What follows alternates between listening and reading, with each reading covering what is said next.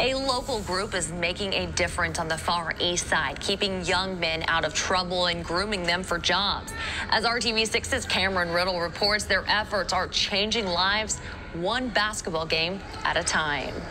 It's no secret. The streets on Indy's east side can be tough, and what happens out here is not always good news. But inside this Boys and Girls Club, lives are being changed for the better.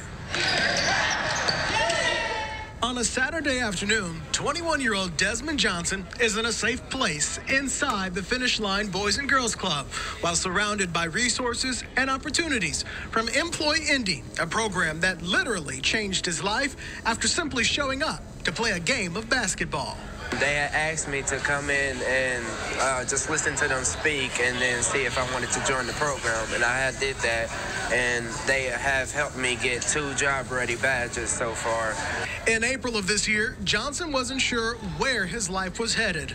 After spending a year in college, he was living with his mother, but still wanting more out of life. After 2 weeks of mentorship with EmployIndy, that's exactly what he got. I ended up getting a job at YES, United Hospital Services, and I got that through Project YES.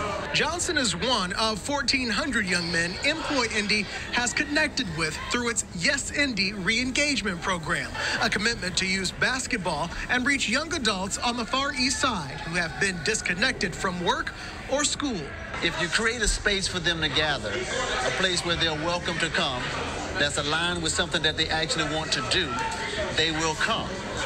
And if you put the other resources in front of them, make it readily available right there, they're more likely to take advantage of it. They know we coming up here to play basketball, so they always put the jobs near us so we can just get done playing basketball and going to go check them out.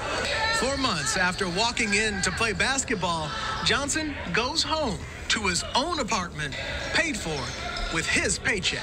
I would probably still be living with my mom if I didn't find like a job and I didn't come in here and actually play basketball and figure out about this program.